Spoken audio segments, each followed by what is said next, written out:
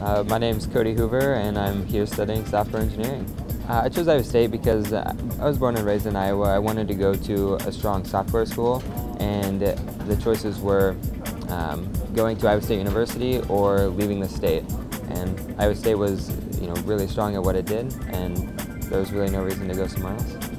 I'm an undergraduate research assistant at Virtual Reality Application Center, and they're working on understanding how emergency responders make decisions under stress, and I'm helping them visualize some of that in real time by creating an Android app for them to see the physiological signals that they're getting, such as heart rate, respiration, while a person's actually in the C6 going through the simulations.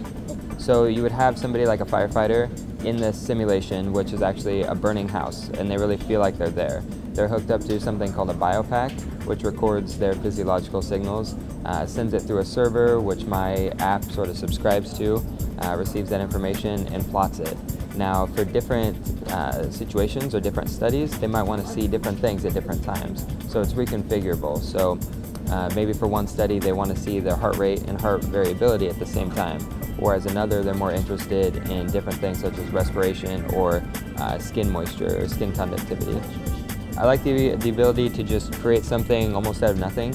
I sit down with an idea at a computer and I'm able to just build it. I don't have to have physical tools like a hammer or go out and get wood or metal.